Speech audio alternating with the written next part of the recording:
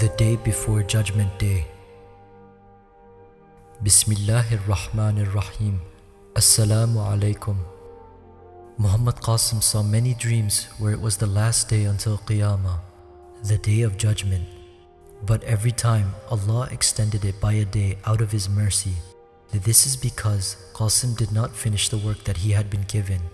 The first dream Qasim had of Qiyamah was in 1998. I will narrate this dream.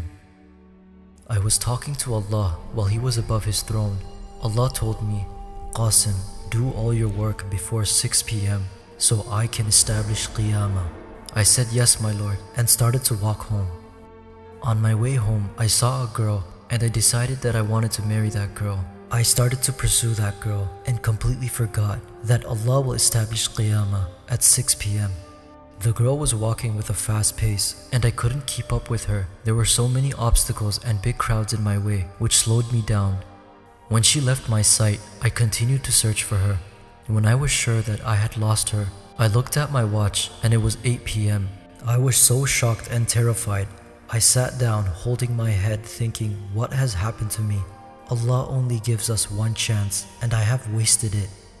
But then I wondered how I'm even alive as it's past 6 p.m. And so I walked back to the place that I spoke to Allah completely filled with fear. I asked Allah in a fearful tone saying, "O Allah, why haven't you established the day of judgment yet?" Then Allah replied in a very soft and gentle way saying, "Qasim, you never told me whether you completed your work or not, so I didn't establish Qiyamah." After seeing the mercy of Allah, I felt more at ease. I told Allah how I met a girl and I wasted all my time chasing after her, and in the end I couldn't even get her. Allah said, "No problem, Qasim. For you I have extended the time before Qiyamah. You must be very tired. You should go home and rest, then work on any day that you choose, and when you finish your work, then tell me so I can establish Qiyamah."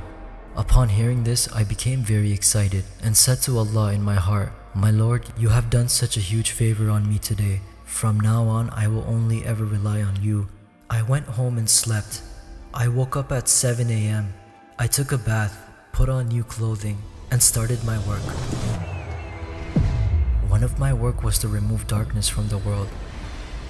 I completed all my work by 10 or 11 a.m.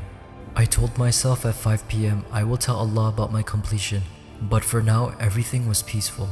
Me and everyone were enjoying ourselves, and we ate from the mercy of Allah. When it was 5 p.m., I went to the place where I talked to Allah. I told Him, "Ya Allah, with your help, I have completed the work you had given me." Then Allah said, "Okay Qasim, I will now establish Qiyamah." Then I asked Allah, "You didn't establish Qiyamah yesterday because of me, so does that mean you increased the lifespan of people?" Allah told me, "Not only did I increase their lifespan, but I also increased their provisions."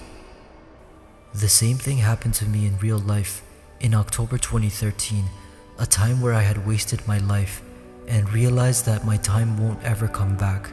And then Allah told me in a dream on December 2013 that, "Qasim, I have some very special plans for you. Now you take some rest, and afterwards I will tell you what to do next."